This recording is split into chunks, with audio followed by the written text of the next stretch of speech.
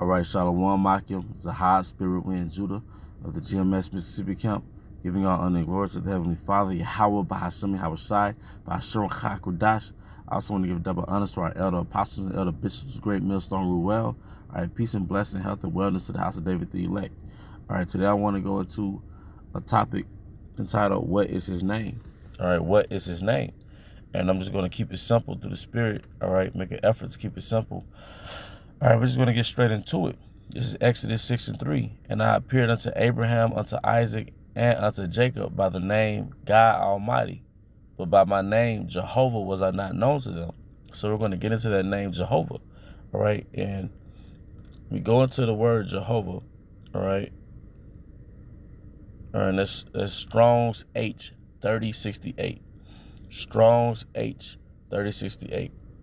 And this is the Assyrian Hebrew. And what we have here is the name Yahweh. Yahweh. All right, if you break it down, that first character in the Hebrew is Yah. All right, and the second character is pronounced Ha. All right, and the third character is Wa. And the fourth character is Ha again. But you connect the third and fourth character. All right, so the third and fourth character collectively creates the sound Wa. Wa. So it's Yah, Ha, Wa. Yah, Ha, Wa. All right, Yah, Ha, Wa. Yah, Ha, Wa. Okay, that's the pronunciation of the name of Yahweh. All right, and as you can see on the King James translation count, it says King James translates Strong's 3068 in the following manner. All right, and it has these different words that Strong's 3068 Yahweh, all right, is translated to. All right, so when you see the word Lord in all caps, that goes back to Strong's 3068. All right, as you can see, it has the word H 3068 next to it. Now just click on it. All right, but as you can see, all right, it has, all right, the same Strong's number. All right, the Lord in all caps. All right, same word, Yahweh. Yahweh. All right, once again, it says the King James under KJV translation count. Right, the King James version translates Strong's 3068 in the following manner. All right, all caps Lord, the word God all caps. So when you see the word God all caps, that also goes back to Strong's 3068. All right, so I'm gonna get a scripture that has the word God in all caps. All right, Genesis 6:5. All right, just as an example. All right, it said, and God, all caps, Strong's 3068, Yahweh, Yahweh. All right, Yahweh. All right, so as we know that we don't have to get into it, but the letter J, all right, does not exist in the Hebrew. All right, it's actually the letter Y or Yah. There's no Jah, there's a Yah. All right, and also there's no O sound in the Hebrew. All right, it's just Ah. All right, Yah, Ha. All right, let me get back to it. Let me go back to Exodus. All right, so you might wonder, what about the V? Okay, let's get back to the base breakdown. All right, Yahweh. All right, what about the V? So we're going to get into the history of the letter V.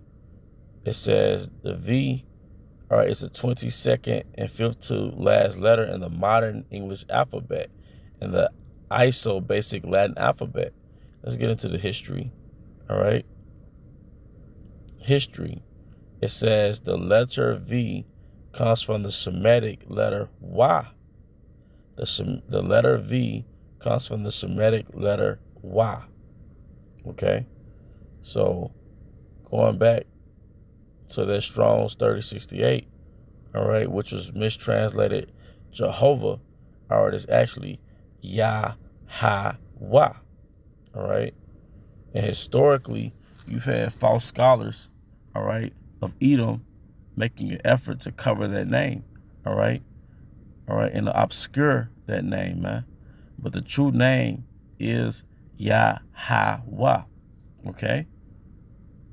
So, furthermore, I'm just going to get some examples, all right, because you go into the history, it basically breaks down that the original word, Yahweh, was replaced with Adawan, which means Lord, which is why you have the word Lord in place of Yahweh. But if you get to the, say for example, the Jehovah's Witness, all right, translations, all right, or the edition of the Bible, they replace Lord back with the name of the Most High in its English mistranslation. All right, so for example, this is Psalms 110:1 from the New World Translation, which is the Jehovah's Witness translation. Before I get it, let me actually get, all right, the King James Version, all right, of Psalms 110:1, which we all know what that says, all right, Psalm 110, all right. It says, and the Lord said unto my Lord, sit thou at my right hand until I make thy enemies thy footstool, all right. But it says the Lord said it to my Lord, which that can be confusing reading at face value. But like I said, I want to get the Jehovah's Witness edition of Psalms 110:1. And it says, Jehovah declared to my Lord, which it declared to Yahweh, that's who King David's Lord is, sit in my right hand until I place your enemies as a stool for your feet. All right. So with the New World Translation, which is the Jehovah's Witness edition of the scriptures, everywhere where you have Strong's 3068, they just straight up have the word Jehovah, which we know we break it down. It goes back to the word Yahweh. So in original context, that shows you that the word Yahweh was written all throughout the scriptures. All right. Now the Masoretes will have you think that those vowel points was taken from Adonai, but that was misinformation, because there's always been an agenda to obscure the name, to take the name from Israel, because only through confessing the name will we come back into power, or will he undo our captivity. Okay, the name is very important.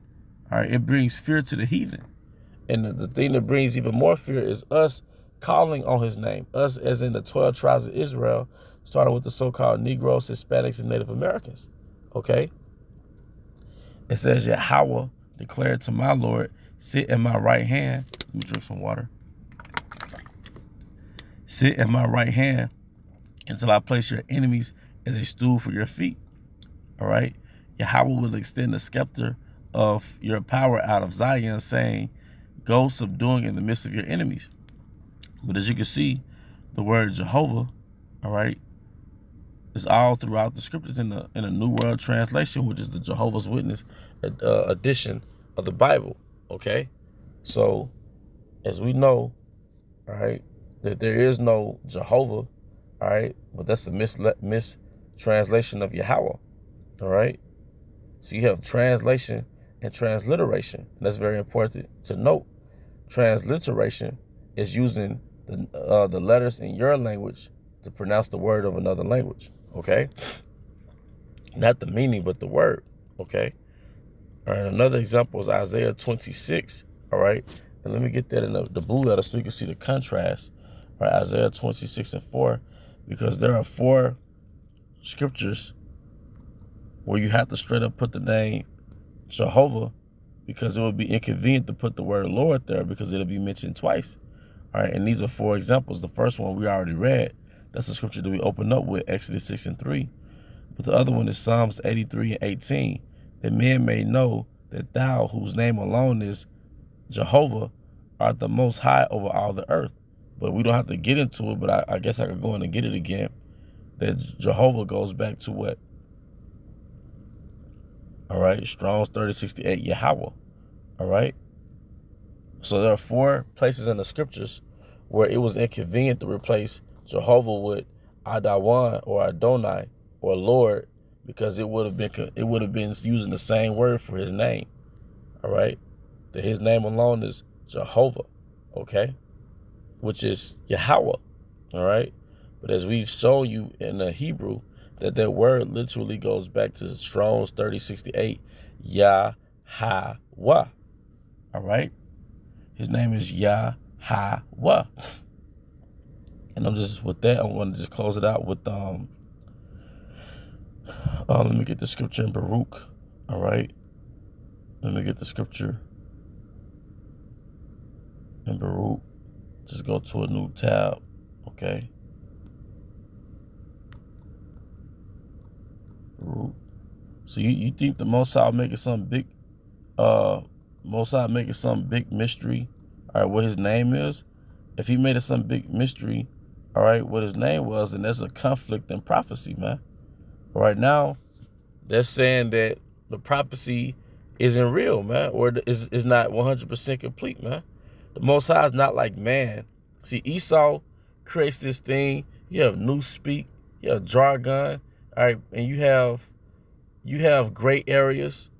You know, when politics get to talking, you know, it's never definite. It's never black or white. It's always gray areas, and technically, and there's a possibility, and if you know, all these gray areas, man. So you're just conditioned to believe that in life, there's no yes or no. There's always technically, and there's a possibility, and some scholars say this. No, that's called obscuring the truth, man. All right? All right? And let me get to the point. This is Baruch 2:30. For I knew that they would not hear me. Because it is a stiff-necked people. But in the land of their captivities, they shall remember themselves. All right? And shall know that I am the Lord their power, for I will give them a heart and ears to hear. And they shall praise me in the land of their captivity and think upon my name. How can we think upon his name if we don't know his name? And it's that simple. We're thinking upon the name Yahweh, Yahweh Shai, Yahweh and Yahweh Shai. We think upon his name. We meditate on his name. We praise his name in the land of our captivity. But with that, I hope you brothers and sisters were edified. Once again, I want to give all honor and glory to Yahweh Bahashem Yahweh Shai, Bahashem Chakodash, that my honors to our elder apostles and elder bishops, the great minister on Ruel. Peace and blessing, health and wellness to the house of David the elect. And with that, Abba Babal, Kum Yashala Shalom.